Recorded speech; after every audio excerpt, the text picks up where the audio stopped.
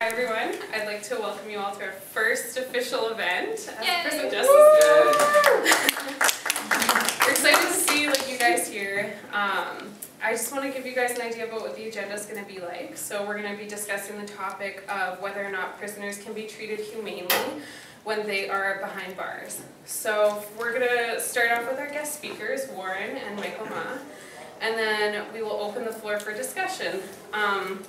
For this, I really encourage everyone to be to offer your opinion, even if it's contradictory to someone else's opinion, because that's really what this is all about. It's about unpacking and critically thinking about these issues. So let me start off with a quick introduction for our first guest speaker. Warren has served 22 years in prison and has been in the community for about 4.5 years now. He's currently serving a life sentence, but he really has a really interesting perspective on this issue. So, in fact, Warren is the person who led me to think that this would be a good idea as a topic of discussion. So, without further ado, Warren. Thank you. So, I was just thinking about this morning and trying to wrap my head around the idea of humane treatment in there. And I have to say, I think that it's impossible to treat prisoners humanely. And mostly because I think humane is one of those words that's been kind of stretched and warped as culture evolves to mean something that's, less cruel instead of something that actually accords a person some dignity. Like for me, I have done 4 sentences. I did a 4-month sentence in juvie, 1 year, then I got raised to adult, I did 5 years, and then I'm doing a life sentence now. And my first 3 times in incarceration, well, not the first time. The first time was okay. I was in a juvenile camp. It was a work camp with pretty strict rules, but there was really good life skills there, good bonding. It was a pretty healthy experience. Once I got into actual incarcerated situations, I was outraged the first couple times. My first youth sentence, my first federal sentence, I spent probably half of that time in segregation. About 22 months out of a 4-year, 9-month sentence I was in the hole. Just because I was absolutely outraged that this is the system that's going to teach me to become a better person. And it's so oppressive and violent and degrading and hypocritical that I couldn't stand it. And I came out of there the first time worse off than when I went in. I was more angry, more quickly aggressive, more hostile in general, and especially towards society, because I was a little naive, and I thought society was aware of what went on behind closed walls, and it wasn't until I read some Foucault and understood that that was the nature and purpose of the institution, to blind society from what is actually going on, the power of the state there, that I realized, okay, well, maybe people aren't to blame. They really have no idea what's going on there. This last time I was in there, I was indignant the whole time. So, I didn't feel that I had room to retain any dignity in there. From the moment you get in there, you're an offender. You become a label. It dehumanizes you. Antithesis to humane treatment. You become an object right off the bat. Your identity is stripped. Not always a bad thing, because we want to kind of retool that and develop an identity that's going to fit into society a little better and not be a threat to anybody's person or their property, but still dehumanizing at the same time. Your choice is taken out of it. You don't have power in it. You don't have say in anything that goes on from day to day in your routine. You're told when to get up, what to wear, what time to eat, what to eat, where you can work, if you're allowed to work, what kind of treatment you're supposed to take. They say it's voluntary, but try and decline treatment. You end up with your visits impacted by it. You can have your pay cut off. You can be transferred to higher security. you can miss out on opportunities to cascade down to lower security or to be released on temporary absence and things like that for refusing voluntary treatment. So it's not really voluntary in any sense of the imagination, not from my experience. And some of the things that would have, you know, allowed me to feel better about myself and to have some dignity weren't allowed in there either. For example, having regular contact with my daughter. Like, I went in I killed a man who assaulted my wife, fractured her skull, threatened to go after her again. I thought at the time I was protecting him. My daughter was 8 weeks old when I went to jail, and she was 15 when I got out. So I missed out on a lot. First word, first steps, first day of school, all the Halloweens, the Christmases, all the fun stuff. I couldn't be there in any meaningful way. I couldn't even be there for her to talk to when she wanted to talk to her dad. Can't phone into an institution. And you know, there were many times she was actually turned away from the institution under some kind of obfuscating policy that was really a poorly disguised attempt to punish me for my political activities on the inside. And I took it upon myself at one point. I cut off all of my visits, all my contact with the outside, because I thought, okay, well, if we're going to really sort this stuff out, this is really important to me. This is the rest of my life. I'm doing a life sentence. In Canada, that means I don't ever have to get out. I can be in here for the rest of my life. I have to do the work and make the changes to be able to persuade the parole board that I know where I went wrong and that I've made some changes and I have the tools and support and skills needed to make sure I don't ever do that again. But at the same time, I have to retain a sense of self and a sense of autonomy. And so I thought, well, this is the rest of my life. It might be important to some of the staff there, but it's a career for them. Maximum, 20 years, 25 years. I thought, well, I can outlast you guys, and I'm going to make it so it's just me and you. You can't mess with my family, you can't mess with my friends, and we're going to deal with this stuff. So I got really deep into political and legal activism on the inside. There were a lot of things that really bothered me that I thought could really contribute to rehabilitation and reintegration. And also not just for me, but for my daughter. Like my daughter, like I say, it was my responsibility. If there's anybody to blame, I don't believe in blame because it's only a channel towards punishment, which really isn't very productive. I mean, you're not looking for solutions when you're looking to punish, right? So we're just looking to hurt somebody because we're hurt. So I would have liked to have been able to support her while I was in there. I would have liked to have been able to have more regular contact with her when I was in there. And the problem is, the way the system's set up for security purposes, I really had difficulty staying in contact with her. My spouse at the time, who's now my ex, fell into addiction when my appeal failed. So my daughter ended up in ministry custody and then ministry guardianship, and try to battle the ministry in court and show that you're a fit parent when you don't know if you're ever getting out of prison. To try and maintain contact, to try and maintain access and have a relationship so that she doesn't become a statistic. I'm not sure what type of material you've studied before coming here, but the statistics for girls who have poor or distant or non-existent relationships with their dads is very frightening. It was terrifying for me. So I would have liked to have had more contact with her. When she was in foster care, I had no way to reach her. I couldn't phone the foster home collect because other kids there don't have any contact with their parents. It could be disturbing to their growth and their journey to have, Amber's mom phone or dad phone and stuff. So, and even when I could phone, if she was, at respite or something for the weekend, any place I phoned from there, even across the street from the institution, was a flat rate, 27 cents a minute collect. And so, I mean, we make $5 a day. We weren't allowed to pay for our own calls. You're not allowed to get a real job or earn a real income in there. So how do you support your kid? They end up on the social net. Everybody else is paying for them. And, You know, it deprives them of an opportunity to grow and have meaningful relationships and community around them, and deprives me of an ability to build esteem and responsibility as a father. And it puts weight on the taxpayers that I don't think needs to happen. So that's one issue.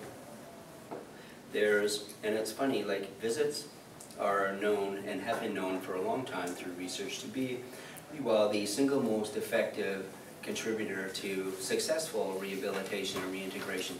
If you don't have contact with the outside, your chances when you get out are pretty slim, which is what makes it toughest for guys doing life sentences. The longer you're in, like, I mean, your friends kind of drift away right away. Family kind of hangs in there for a while, and by the time you get to about a decade in, the only person left is mom, right? And because it's painful to think about going in there. It's more painful to actually try and go in there. I don't know if any of you have done tours as part of your classes, but the drug strategy they have in there and the screening tools that they have, totally unreliable, but enforced to the 10th degree, and it alienates people. It leads to feelings of resentment. And you know, it's like Pavlov's conditioning. I mean, it gets to the point where as soon as your family thinks they're coming to see you, they think about all the pain they go through at the front gate, and it becomes painful to actually think about seeing you, and they just don't come anymore. My dad actually put it to me that way. He goes, you know what? He goes, it's just too hard. It hurts too much to come in there. We go into that visits room with all the barbed wire and the microphones and the tables and the cameras everywhere and the guards wandering back and forth, and to think that that's the most comfortable and relaxed environment in that institution. And so when we leave, you're going through the razor wire into the rest of the institution, and who knows what you're doing for the rest of the time. They just couldn't stand it after a while. So I didn't see my family sometimes for a couple of years, you know, not counting the time where I cut all my visits off for the political stuff. But so for me, like, I believe to have dignity and to be human, I mean, there are things that we have as core needs. As much as we need water and shelter and nutrition, we need to have a sense of autonomy. We need self-determination. We need to have a sense of inclusion, a sense of contribution and acceptance and belonging. All of these things are taken away while we're in there. If you try to set up a group or a club and do something where you're belonging, the risk of being labeled as a gangster or an organizer or things like that are pretty high. They have some cultural groups that are allowed in there, but really it's about, they have a dinner a couple times a year and they get a special visiting event, usually once a year. And I think that's even changed since I've been out. So I mean, they weren't really allowed a lot of cultural activities or events per se. I mean, it's, you know, it was, they say they kind of try to accommodate it, but not really. I don't know how many times I saw elders searched and refused entry because the ion scanner went off on them. And I mean, these are people that are traveling the whole continent and spiritual leaders in their communities, nothing to do with drugs or anything, but because this little machine beeps, that's it. They're labeled a trafficker and they get sent away with no chance to vindicate themselves. That ion scanner was the biggest pain in our butt for as long as I can remember, ever since it was brought in. It's not, you know, flawed technology exactly. It's just not designed for use in that environment. It's meant to be used in a laboratory where it's controlled humidity, controlled temperature, you know, where it's kind of clean. You can control the contaminants that get in and out of there. Not at a gatehouse in an institution or in an airport. You know, a lot of airports used to use them also. But they're designed to test and identify particles in the, nanograms, thousandth of a gram. And it was actually found that substances over that amount would contaminate the machine and block its reading, and it would have to actually ionize and burn that material down before it would start reading again. So say, for example, me and Mike and you two go into an institution, I could do a line out in the parking lot, wipe my hands in the bag of cocaine, and go in, and I'd be clean. And Mike would go in clean, and you come in clean, and you'd bring up hot for cocaine, and you'd be surrounded by guards and taken to another room and asked, where's the drugs, what's going on, who are you smuggling for, who's pressuring you, who's the leader, blah, blah, blah. If you don't have the answers, out you go, and you don't come back. And so many people went through that over the years. It was just horrendous watching it. But try to get rid of it. I mean, when a minister spends $4 million on new technology and says it's, you know, going to be their leading effort in the war on drugs, how do you get them to go out in the public and change their mind, right? Not happening. So we have to live with it. But yeah, so as far as having those needs met, there's just really, there wasn't a way to do it in there. We tried, like with the Lifers group, we ended up setting up a Lifers kitchen. And here's an example of how long things take in there. So we come up with this idea, because lifers sit still for so long, the average person in prison there is there for about 27, 28 months. So, and so the population, about 70% of it turns over pretty frequently, relatively. And then you have lifers that sit there and they'll be in the same cell, in the same wing for 10, 12, 15, 16 years. And they watch all these people come and go. Makes it difficult to form relationships. I mean, you don't want to become friends with somebody who can't get it together and keeps coming back to see you, right? I mean, you know that's not going to be a relationship you want to keep on the outside because you're never going to see them out there, right? And so they tend to isolate and withdraw and get very depressed. And the longer they're in, like I mentioned before, your community support kind of falls away, it erodes. Next thing you know, you're alone. And you haven't been out so long that, excuse me, you can't even visualize what it's like anymore. So imagine looking out your kitchen window, say, in your backyard, really foggy out there, you can't see past the deck. So you know you've got a shed out there, you've got a lawnmower, you've got bikes out there, you know where the limits are, the borders of your yard, you know where you're safe, that's your property, that's where you can go and feel. You know it's there, but you can't see it. Try to visualize it. You have to go out there and wander around to find out where your bike is or where the lawnmower is, right? It's kind of like that, but on a much more deeper level because the whole world's like that. It's all evolved while you've been in there.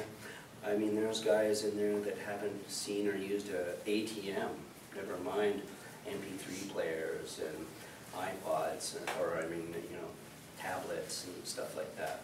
They have no idea. And it's terrifying for them. Like in there, right, all your decisions are taken away. So imagine trying to figure out, after all those years, no decisions, no responsibility, trying to figure out, well, when I get out, where am I going to live? How am I going to pay rent? How am I going to do my bills? How am I going to build credit? How am I going to get a job? How am I going to explain 15 years with a big gap? No education, no employment, no training, nothing to show in there to show an employer that, hey, you know what, I can do something for you. I've got something valuable for you. Pretty difficult. Me, I'm kind of a bit of an anomaly that way. All the stuff that I did, all the representation of groups and organizing of their social events and things like that, all helped me develop transferable skills that I can market out here. I mean, I'm a programs coordinator for a counseling agency in Burnaby. We run intensive day treatment for adult addicts throughout the Fraser Valley. So I mean, I was able to do that, but a lot of guys can't. A lot of guys, like when I got out, I went to work driving a 5-ton truck delivering construction supplies around the Lower Mainland. I thought it'd be good, get me back into the routine, help me learn the Lower Mainland. Another guy, close friend of mine, been in the same amount of time as me, took him over a month to leave the block he was living on. So institutionalized, so accustomed to such a small world, so terrified of the big world out here, no idea where to go, no family, no friends, no connections. What do you do, right? And I mean, you all are well aware, how do you connect with people these days? People don't talk face-to-face much anymore. That's all we know how to do in there because technology is basically prohibited. You know, we have some computer access there, but they're basically typewriters with screens because well, when I left, they were just upgrading to Windows XP 5 years ago. And you weren't allowed to save anything on the hard drive. You had to use floppy disks. Remember 3.5-inch floppy disks? That's our memory media in there. And you're allowed 5 of those. So if I'm in there 15 years, all my data has got to fit on 3 or 5 3.5-inch floppy disks. Not very easy to do. So it's, yeah, I think that there's a lot of challenges in there. I think it's nice that they say that we treat prisoners more humanely, but really they just mean less cruelly. It's not really humane. You're not allowed to really be human in there. And I don't think it's really something that's deliberate, like that they intend to go in there and say we're going to strip your humanity.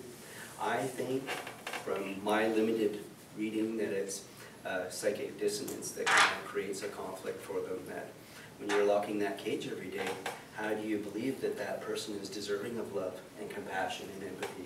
You know, the hallmarks of humanity, right, of humane treatment, compassion and empathy. How can you have compassion for somebody? Say you want to ease their suffering and help them ease their suffering when you're locking that cage several times a day. And you've got razor wire surrounding them so they can't go anywhere. When you're not allowed to have regular phone access like a cell phone.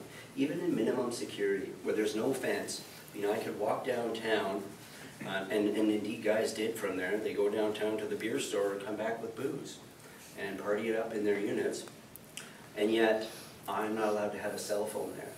I mean, from my perspective, understanding security a little bit, it'd be so easy to manage.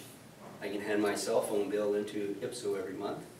I can have, you know, pre-approved numbers that I'm allowed to call. If they see anything out of the ordinary, they confiscate the phone, or they ship me to higher security or something. Very easy to manage. And if you run it through a software program and have it all electronic, I mean, it can be done so much easier. Same as searching mail. They refuse to let us have email in there. In the States they do. It's easier to search, easier to control. You have more contact with the outside. I mean, searching a person's physical mail requires a staff member or more to sit there, read through them, read through it, page by page, to look for, you know, suspicious or incriminating information. Whereas if somebody's using email and you think they're up to something, you type in your couple of keywords, search, and boom, there's 6 years mail searched in like 5 minutes. You know what I mean? So much easier, so much more convenient, so actually more secure, and also respecting more of their rights to privacy, because we are still supposed to retain some rights to privacy in there, but we don't. I still have a complaint with the Canadian Human Rights Commission right now, because I'm status native, I'm not allowed on a reserve unless I waive my rights to privacy and let my parole officer go and talk to the chief and counsel and give them their opinion about who they think I am and what I'm about, and see if they approve of me being there. And this came into effect about 2 years after I was out.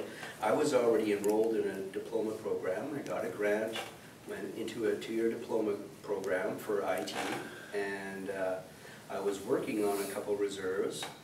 Just been promoted to supervisor, constructing some homes and a rec center and stuff like that on a couple different Native communities. And all of a sudden they said, okay, well, we need you to sign this waiver because we need to go to talk to these communities and make sure they approve of you being here. I said, they do approve of me being here. They gave me a grant to do this education, and they pay me to come and build stuff. So obviously they approve of me being here. Like, well, they don't know everything about your past. I'm like, well, who cares? I don't know everything about their past. Why do they have a right to know about mine? They said, well, you know, First Nations communities are different. It's like going into another country. I said, well, not for me, I'm status. That's my home. That's where I come from. That's where my culture is. Like, I don't have access to spirituality now because the only place to get to a longhouse is on a reserve. And I'm not allowed on there. I could become a Jehovah's Witness or a Jew or a Muslim and go to any of those churches anywhere in the Lower Mainland, and I don't have to have CSC over there sharing all my dirt. I can go to work in Mission today, I can go to work in Richmond tomorrow, be in Hope the next day.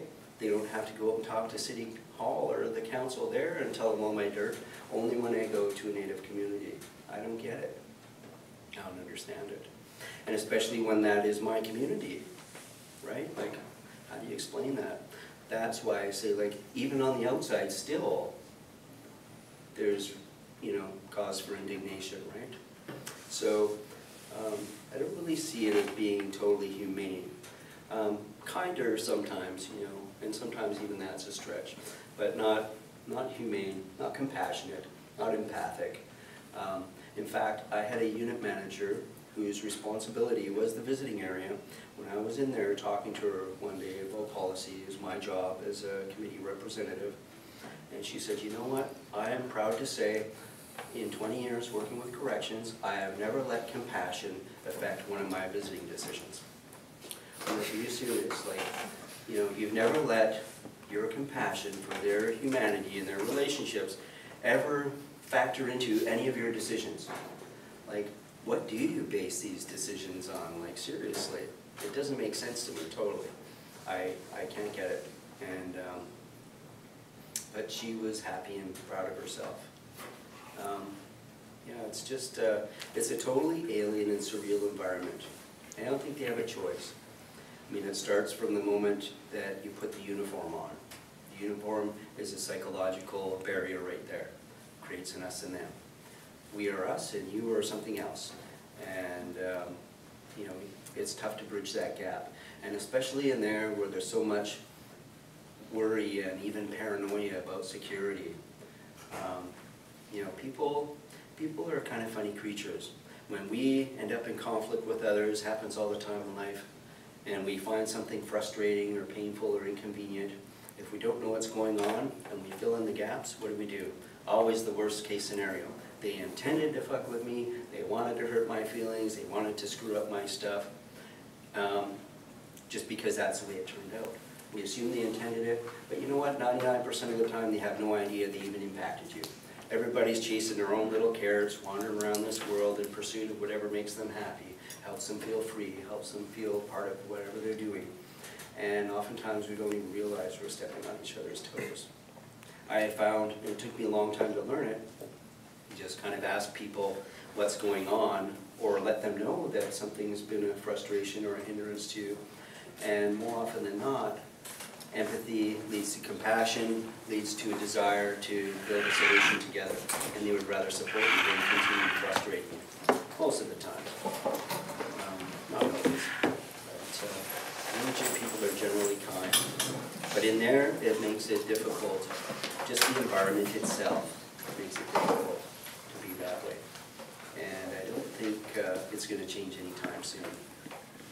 I mean, you know, well, we have Trudeau in there now and trying to make a mark that's distinct from his dad's. And you know, when the charter came in, I studied that stuff. We did a seminar on there. We started a pilot program.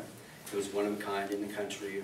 We studied the evolution of corrections law and philosophy and policy, and all the jurisprudence and stuff. So, and we actually had advocates who were paid to represent other prisoners' interests, dealing with staff management when it came to decisions that impacted employment or visits or transfers or absences or programming or pretty well anywhere, discipline, where you face a tribunal, liberty hearings. And it was kind of interesting. It was like a 5-month seminar. And Michael Jackson, the professor who was kind of leading it, said it was as intense or more so as some of his third-year classes that he teaches. And we invited some of the staff to come in and be part of that, so that we could all be on common ground, all have the same information, the same understanding, and be able to work together to find dynamic and innovative solutions that we're going to try and help the system evolve a little bit. But the staff refused to come. Didn't want to be parties to it.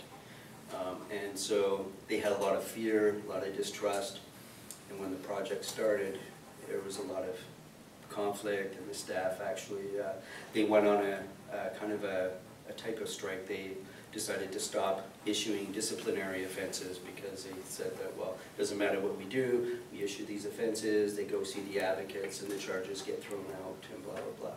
But really, it was about teaching them to have respect for the process and to have due diligence and to go through the channels and the steps so that they could be role models for us, to teach us to do the same thing.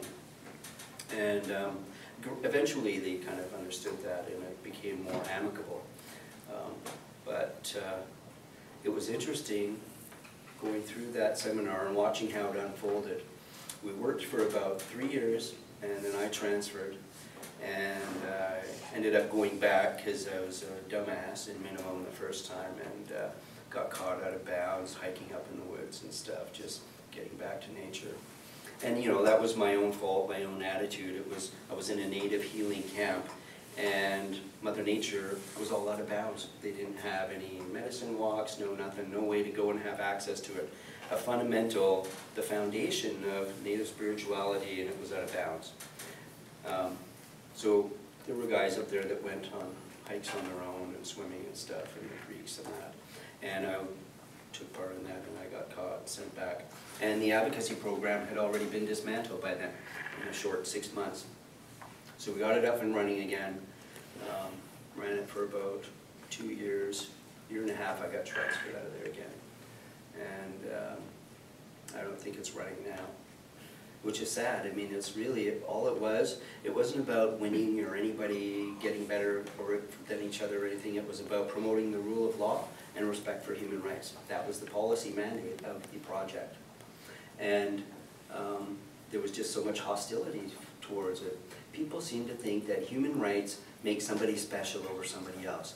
All the human rights are all, they make things better for the prisoners or the criminals, and you know, what about the victims, and what about these people? Human rights are the same rights for everybody. Everybody's the same. There's no victims' rights, there's no women's rights, or you know, minority rights. Human rights are human rights. Everybody's a human being. Everybody deserves equal treatment and respect under the law. And unfortunately, the human rights legislation only applies to government agencies, so a lot of people tend to think that it's not really effective because they don't see the same standards in the private sector. And, you know, I mean, the biggest complaint from the victims is mostly just that they're not involved in the process. And that's just the way our system's set up. Your crime isn't against the victim, it's against the queen. And I mean, you know, I don't want to sound slanderous, but who the hell's the queen? Like, she's not here. This is the person that's hurt right now, right? This is the person that needs help and restoration and to be healed and included in a process that's going to be meaningful for them, where they get to a point where you know, they can feel better again and feel safe. But there's no room for that in there. And that takes away from our humanity too, and that makes it inhumane because the people that most need the help aren't part of the process.